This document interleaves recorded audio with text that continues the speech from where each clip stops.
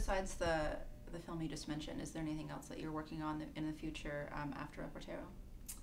So the main thing that I'm trying to get off the ground now is this project called The Gatherers, which is a look at the Argentine forensic anthropology team, and the film was really a look at how this basically was a group of medical and anthropology students in Argentina who right after the dictatorship partnered with an American anthropologist named Clyde Snow, who had helped identify Joseph Mengele's skull and had done big crime cases in Chicago. He famously he helped identify the victims of John Wayne Gacy and was involved. He actually testified against Saddam Hussein as kind of this fascinating character. But he helped create this team of anthropologists in Argentina, and they ended up becoming one of the world's most respected forensic teams. And today they work in 30 countries across the globe in sites of former conflict, helping to identify the remains of massacre victims, people who have been murdered, and collecting evidence for human rights trials.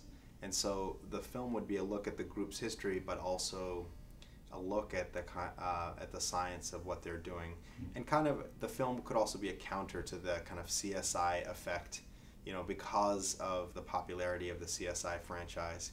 People often think of forensic work as something that's immediate.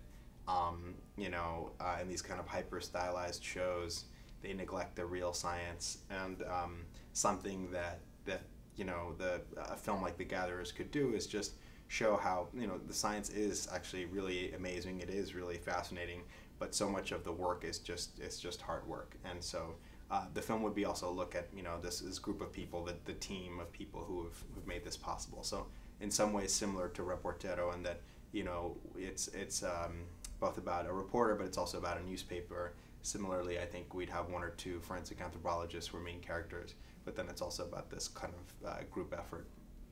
Is there anything else about either Reportero or social documentaries in general that you want people to know? That it's a crazy way to make a living. That'd be one thing. Oh, I mean, I think one thing that's really useful is that you know, with long-form documentary, we get to spend time with an issue. I mean, I spent 2.5 years working on Reportero. I mean, I was actually fundraising before that, but, you know, the actual production is about 2.5 years.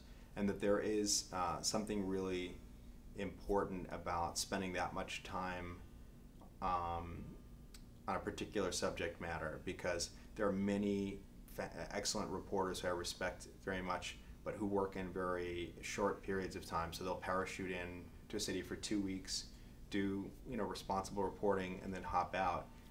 And you know, that's a certain type of reporting, and that's valid. But that what we are able to do as documentarians is we're able to spend a much longer period of time, and we're able to get at nuance and make different decisions. You know, when you're working over a long period like that, you know, your ideas and your opinions change. You know, you have to check yourself, and you have to vet yourself, and you have to do all kinds of things to make sure that, you know, you're being fair.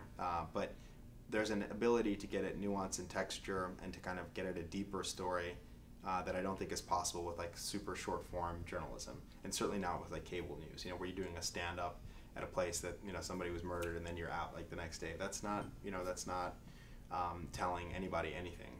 So I feel like that there is a real advantage to making films where you get to spend a long time on a subject matter. I think that's a really valuable process.